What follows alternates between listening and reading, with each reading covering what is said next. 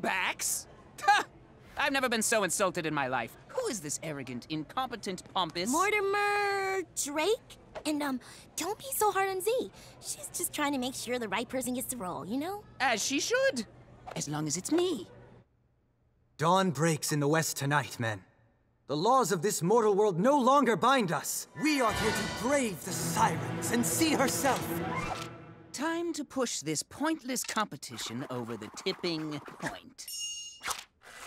Sailors on eternity's tides. So come on, girl, listen to me. Aha, aha. Baby, baby, oh, can't you see that me plus you, ooh, equals love? That's... True. Are those up past 8 lyrics? Thank you, I've heard enough. But... I take the theater very seriously, sir. Perhaps as Oliver's understudy, you'll see that there's no room for these sorts of sophomore jokes on my stage. Of course. I respect your decision. The important thing is that the right person gets the role. Ready, the impolite minnow! My uncle will rue the day he crossed me! Of course, Lady Catherine. We'll reach the channel by sundown. And my men shall... Oh!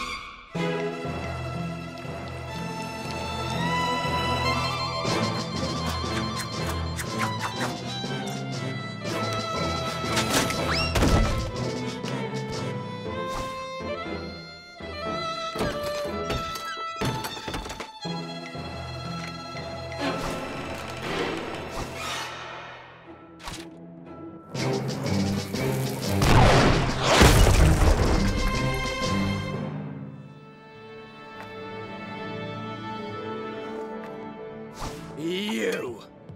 I'm warning you, Drake. No funny business tonight. I'm sure I don't know what you're talking about, Queen. Oh, you know perfectly well what I'm talking about. You've been trying to sabotage me ever since I sabotaged you in callbacks. Well, I know your game, Drake. Wait, you sabotaged his audition? Of course. The best person had to have the role. I agree.